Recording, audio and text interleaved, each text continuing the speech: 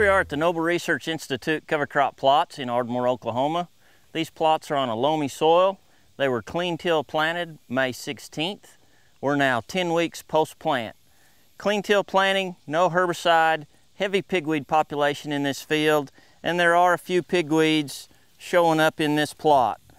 This plot is 400 BMR Forage Sorghum. We've got about 4 foot of height, and we're right at flowering. The flowers are either just exerted or in the boot. This has got the brown midrib trait to it. Our weather has been a little bit drier than normal. Our temperatures have been about normal. We're 10 weeks post-planting. Nice thick growth, lots of shade, but we did not outcompete the pigweeds that were, again, very heavy pressure in this plot. 400 BMR Forage Sorghum, Ardmore, Oklahoma.